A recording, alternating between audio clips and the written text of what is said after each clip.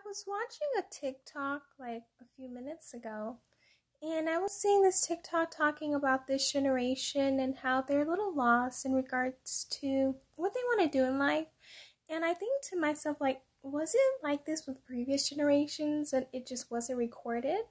Or did other generations have a lot more help and a lot more guidance than this generation? Because a lot of people in this generation are like, I don't know if I want to be in the medical field. I don't know if I want to go into the judicial field. I don't know if I want to go into housekeeping. I don't know if I want to go into different things.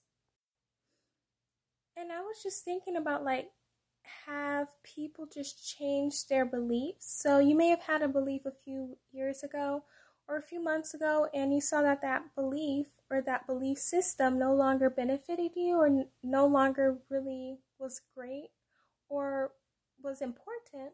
So now you have to restart all over again with your lives. And I was just thinking about that because it's like this generation just has a lot of difficulties when it comes to what they want and what they need. So just let me know down below what you guys think about that as well, because this is like a great discussion for us to have.